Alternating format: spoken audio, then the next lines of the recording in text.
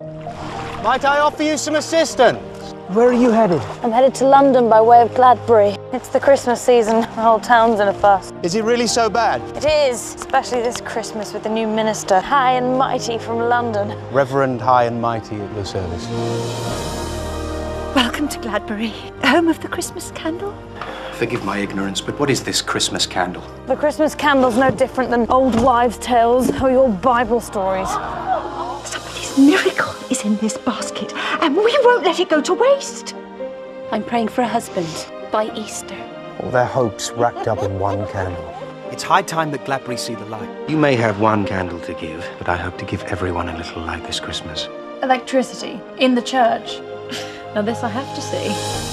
What is this light? Is it signs and wonders, angels and miracles? Of course not. Today marks the dawning of a new age.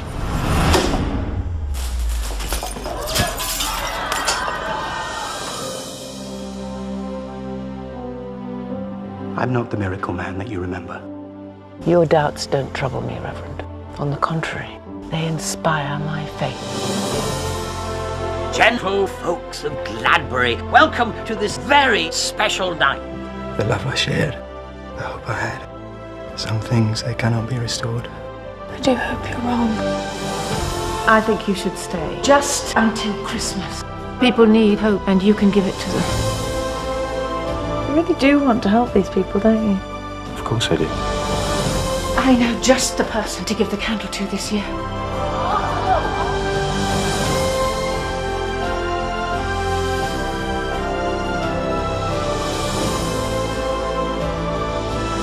What's happening? A miracle is happening. It'll be a happy Christmas after all.